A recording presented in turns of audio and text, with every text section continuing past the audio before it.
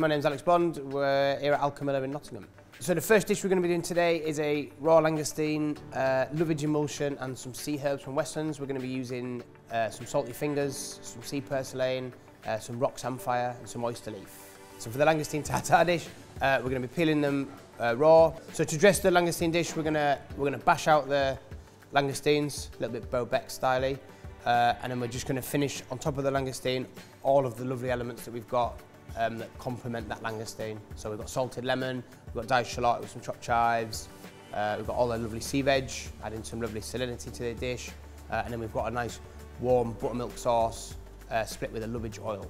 So there we have langoustine tartare, salted lemon, sea vegetables and buttermilk sauce. So next dish we're going to cook today is a pot roast savoy cabbage with burnt cream, an aged beef sauce and the tender mixed kale from Westlands. So we're going to be doing a pot roasted savoy cabbage. So to dress this dish, so we're just going to place some of the burnt cream in the bottom of the bowl, nice piece of the pot roasted cabbage, and then we just cover the whole dish in the dried crisps. So it almost looks like a bowl of swept leaves. It's the idea, we're trying to keep it, we like to make things intriguing, and then we just finish at the table with the sauce and some of the kale from Westlands. So here we have the pot roast cabbage with aged beef sauce and the Westlands mixed kale.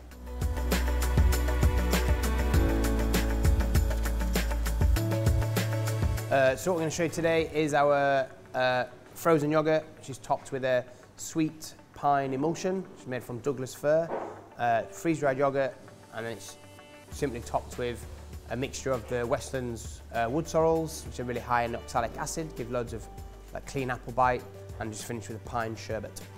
So to dress the dish, very simply, we just place the frozen yoghurt in the middle of the plate, and we just build everything up on top of that. So pine emulsion, freeze-dried yoghurt, wood sorrel, pine sherbet over the top. Lovely clean finish to a tasting menu. So here we have, last one today, our frozen yoghurt, pine and wood sorrel from Westlands.